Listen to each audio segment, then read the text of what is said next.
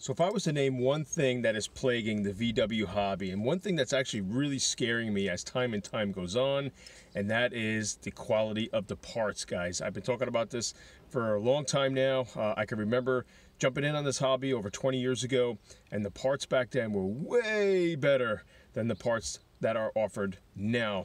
And it is getting really scary because there's a lot of things as far as safety is concerned, wheel cylinders, master cylinders, brake lines, things like that, that are just absolute garbage. And one in particular, I'm doing windows on a 64 Beetle, a full restoration, and we're popping the windows in, and I got the window trim that has to go in the seal. Now, I used to pop those in without a problem. They are such garbage right now, guys. It's really, really scaring me. So you got to be cautious. You got to try to find someone that's got a stash of NOS stuff or some of the older parts that were offered years ago. But just one thing you got to keep in mind is aftermarket parts. They suck.